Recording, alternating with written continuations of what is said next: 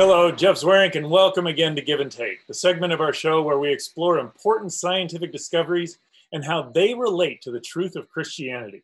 Today, I'm joined again by Dr. Fazale Rana, and we're going to talk about the latest results from the ENCODE project. Fuz, it's good to have you here again today. Thanks for having me, Jeff. How are you? Doing well. So the ENCODE project, something that's been going on for roughly a decade. Why don't you tell us, just kind of give us a little bit of background. What does ENCODE stand for? What is it trying to do? What's kind of the science behind it? Yeah, well, the way I like to think about the ENCODE project is that it is essentially kind of like the Rosetta Stone for the Human Genome Project, where the idea would be that in 2000, when the first draft was produced of the human genome, you have this massive amount of sequence data, 3.2 billion genetic letters in the human genome, but nobody knows how to read that. And so the ENCODE project was launched shortly afterwards as a pilot study to see if we could identify the functional elements in the human genome and understand what those elements meant to us with respect to biological function. And so in 2007 and then 2012, phase 1 and phase 2 results were published respectively. And to everybody's surprise, they basically showed us that a significant proportion of the human genome, pushing 80% plus, actually was functional, consisted of functional elements, which was shocking because everybody expected it to be well under 10%. And so the ENCODE project, since that point in time, has generated enormous amount of controversy for a number of reasons. But it's really a very exciting project because it's giving us some really fundamental understanding about the human genome and how the human genome operates. So that's kind of an interesting description. So when you've got the mapping of the human genome, which was done, you say, in the early 2000s, or at least the bulk of it.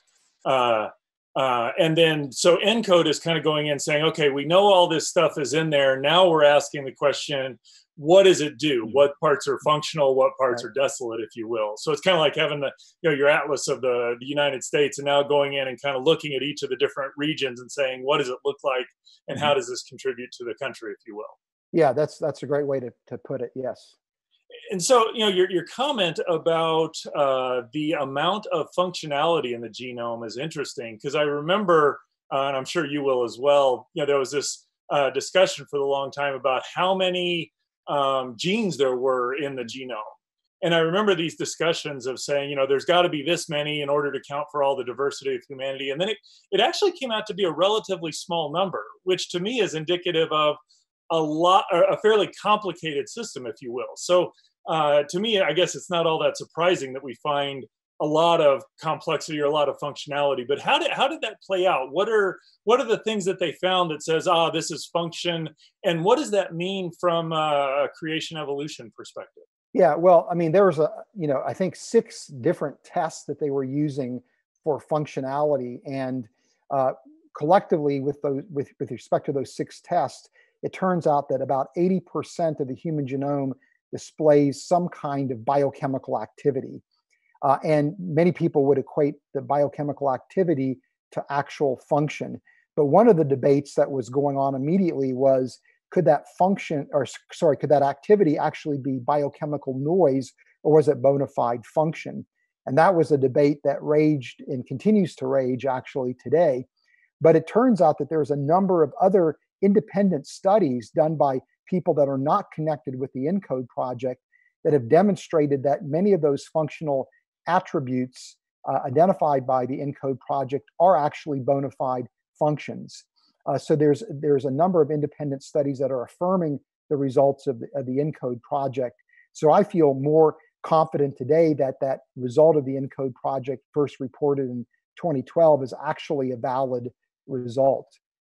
So the significant finding was that, this 80%, and I think in other places you mentioned possibly it's going to be more than that, has some sort of chemical or biological activity, which then there's this connection with biological or function, which is important because, you got this concept of junk DNA out there where there's this stuff just littered through our genome that's junk and doesn't do anything.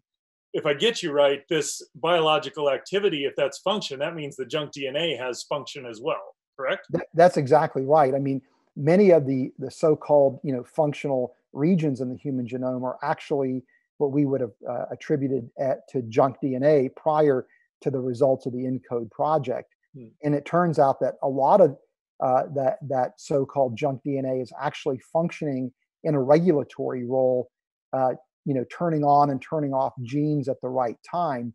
And it's really that combination of turning on genes, turning them off, and then once a gene is turned on, regulating how active that gene is, that really allows for the biological diversity that we see in human beings. So even though you've got about 20,000 genes in the human genome, the way that you're using those genes Hmm. is really what contributes to biological diversity. And it's all through the so-called junk DNA that's, again, functioning as this very elaborate system of on-off switches and then volume control knobs, in effect, that is really responsible for our biology. So that's actually very fascinating. So this idea that there are a relatively small number of genes makes sense in light of this regulatory function that the quote unquote junk DNA was playing.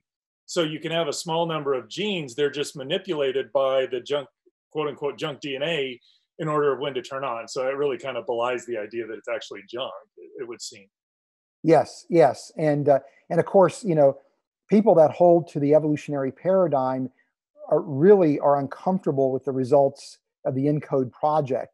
And I've heard a number of evolutionary biologists say in a number of contexts that if the results of the ENCODE project are correct, then it means that fundamental ideas that are part of the evolutionary paradigm simply cannot be valid.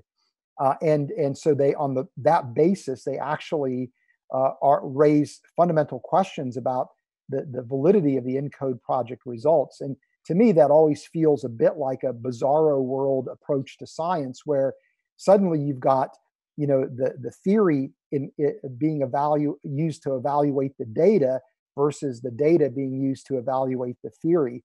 But this is showing you how deeply committed people are to the evolutionary framework, and how troubling the ENCODE project results actually are for somebody that would view life's history in evolutionary terms.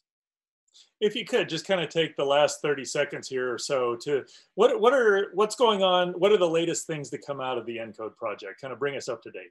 Yeah, well, there's the latest results really are centered around what do we mean by function, where I think there's a growing uh, collection of data that indicates that the way the ENCODE project defined function is actually legitimate. There's a debate going on about what is the actual percentage of the human genome that could truly be functional. And again, the results that are coming out of that indicate that the original results of the ENCODE project seems to be valid. So, the ENCODE project is still generating data. They're in actually phase 4. But what to me is most significant is the fact that there are, again, people outside the ENCODE project that are doing work that continues to affirm the original results published from phase 2 in 2012. So it really is that the case for design in the genome is becoming stronger. Well, again, I thank you very much for your comments, Fuzz. It was a very fascinating discussion today. I remember first hearing about the ENCODE project and just being fascinated of how this extensive advancement of science, advancement of our understanding of the human genome, how it not only undermines an evolutionary scenario, it actually points to a creation type scenario. I would encourage you to go to reasons.org and check out Buzz's writings on this. One particular article you can look for is, Do Scientists Accept the Results of the ENCODE Project? It will help you understand this fascinating discovery, great area of research, and help you to be better equipped to spread the gospel.